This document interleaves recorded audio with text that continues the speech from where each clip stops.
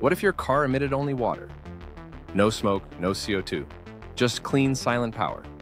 Welcome to the era of hydrogen cars, and Toyota Mirai leads the charge. In 2014, Toyota shocked the automotive world with something no one expected. A car that doesn't use gasoline, doesn't need to be plugged in, and emits nothing but pure water vapor. Its name?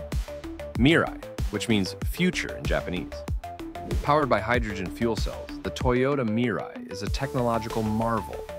Instead of burning fuel, it combines hydrogen and oxygen in a chemical reaction that generates electricity, powering the car with zero harmful emissions. This is not hybrid. This is beyond electric. One full tank of hydrogen gives it a range of over 600 kilometers, 400 plus miles, and it only takes 5 minutes to refill. Just like traditional cars. No long charging times, no battery anxiety. The second generation Mirai, launched in 2020, brought a sleek, luxury sedan design and improved efficiency. It's quiet, it's powerful. It's the green car you didn't know existed. But here's the twist. Hydrogen cars like Mirai need hydrogen stations, which are still rare in many parts of the world. That's why Toyota isn't just building cars.